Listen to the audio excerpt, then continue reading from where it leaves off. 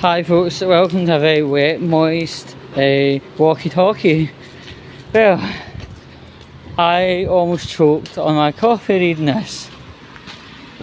Philip Schofield is set to have a return.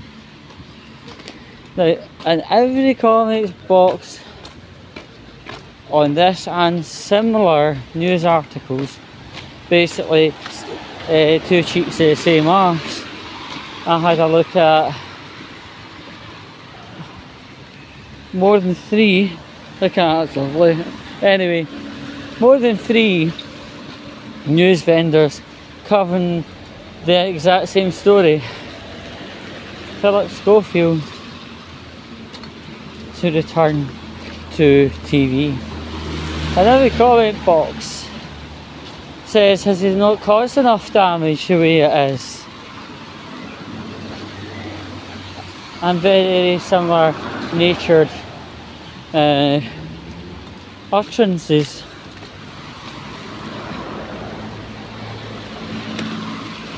I would be shocked and marginally disgusted to think any television provider would want to give him television space, because he's damaged goods, he's lied, he has made people feel uncomfortable, he has banged TV talent in his dressing room.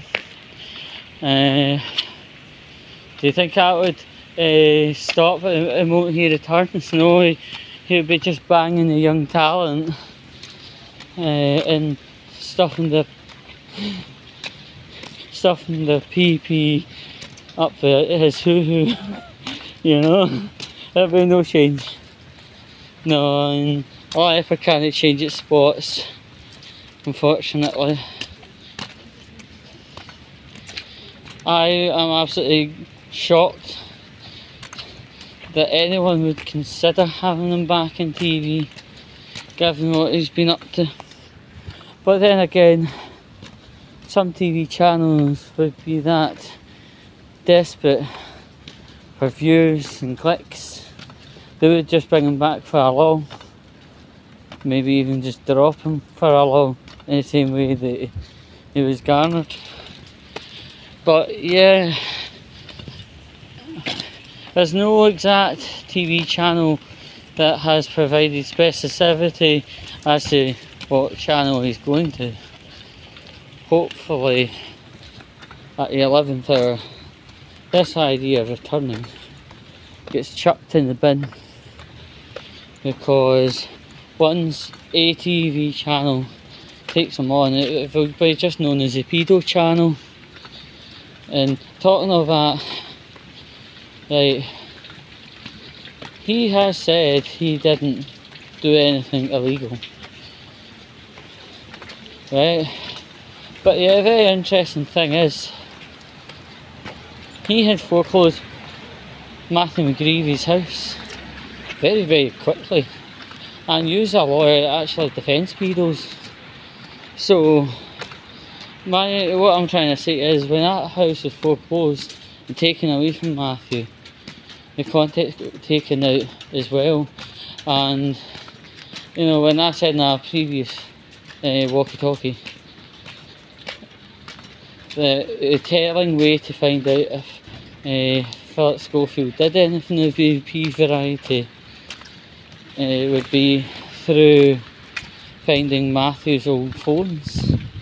And I'm sure the sheer speed of this foreclosure, the way it happened, Matthew wasn't able to collect his phones, his tablets and anything that could store text messages and WhatsApp data. I think what's happened is the foreclosure's happened that fucking fast. He's barely been able to get out of the house with his clothes on his back, and all the devices that would have told 100% with certainty if Philip Schofield was or was not have been rounded up, put in a rucksack and burnt, because Philip wouldn't want that data to be readily available in any capacity. It would ruin them. So my personal opinion is it probably is, but because the data has been incinerated because the house got foreclosed and the phones got put in a bag, there's absolutely no way to prove anything, sadly. So unfortunately he's still got a halo on his head, although he's accused skipping sex fiends or whatever, you know. But best thing I could ever say to imagine that I had a say so and I could talk to all the tele channels at one time. Best thing you could do is boycott the idea of bringing them back. He's damaged goods. He's probably mentally damaged to some degree, and also if you don't want your TV talent to be bummed in a fucking dressing room, keep him away. Because once you get him on your company, unfortunately shit attracts flies. What I'm trying to say is shit attracts trouble, right?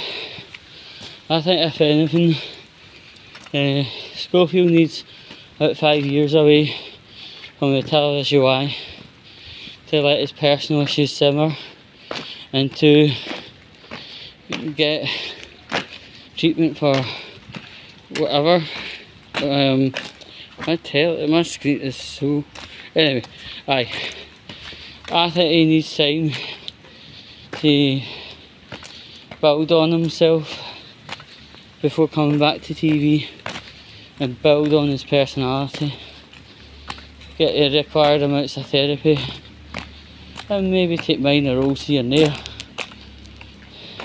He has been seen with Declan Donnelly and Deck. That's going to piss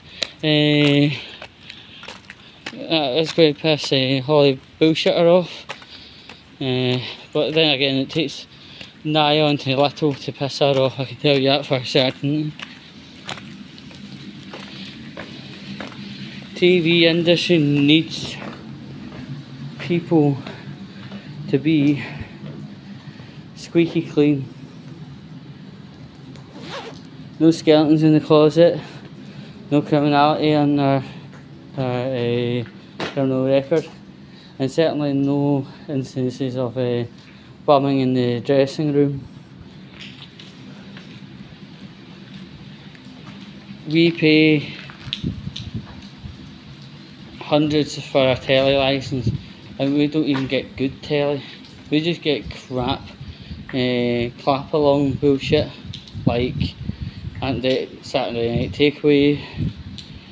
It's, you know, we pay nearly £180 a year, and what do we get? Perverts in dressing rooms. I mean, really, if I was speaking to TV, the TV industry, actually, like, pull a finger at your arse, do something creative, and stop employing pedos. Anyway, since that's all said and done, I am going to head off and have a happy day.